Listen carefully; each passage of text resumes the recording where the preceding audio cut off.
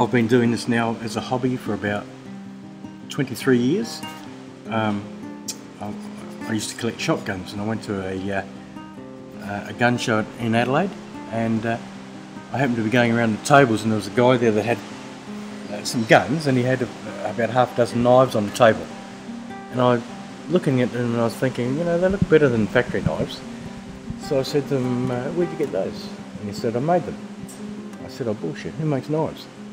And from that day, I knew I wanted to be a knife maker. And you know, here we are now, full-time business, 2.5 years, and doing pretty well.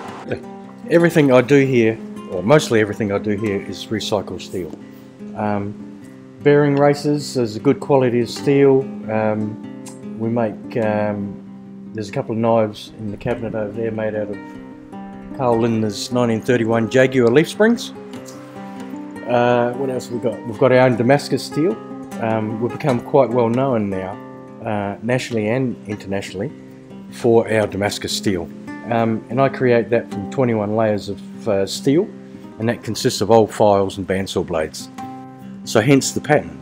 Very similar to pastry making, I guess, or if you mix black and white plasticine together and twist them and fold them, manipulate them in some ways to get certain patterns, and you can't really do two the same. Close, but you can't do two the same.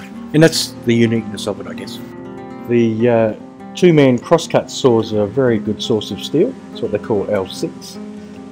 Just before Christmas we had an elderly gentleman come in with his father's two-man crosscut saw, and we made 5 knives for the 5 grandchildren out of it. Yeah, I enjoy that.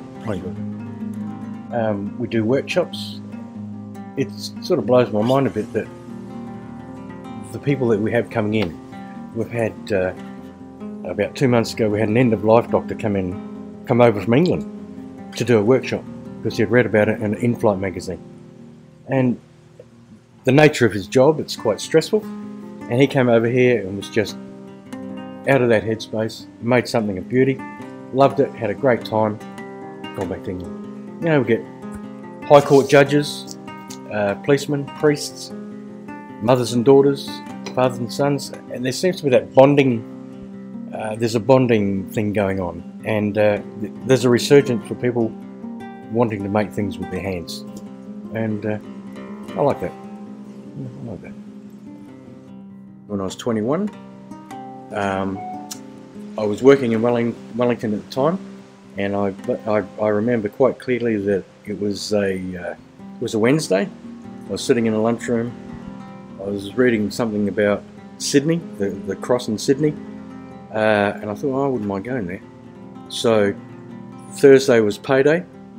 Friday lunchtime I was in Sydney, and I was walking along the cross, and I thought, well, there's nothing that flash that I need to see here. And I said to some guy in a hotel, where's a good place to go in Australia? And he said, well, you know, Adelaide's always been pretty nice.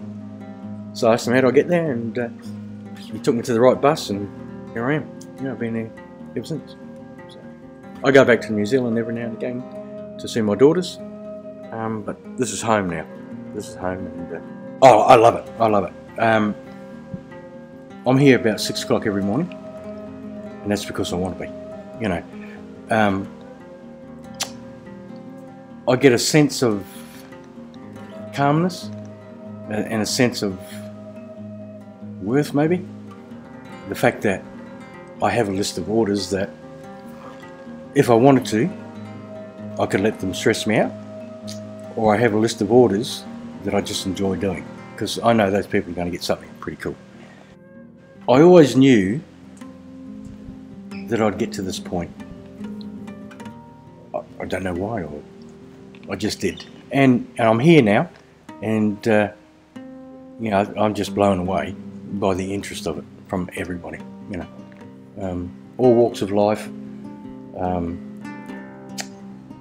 different nationalities. They all use a knife, and they all love coming in and checking out what we have and what we do.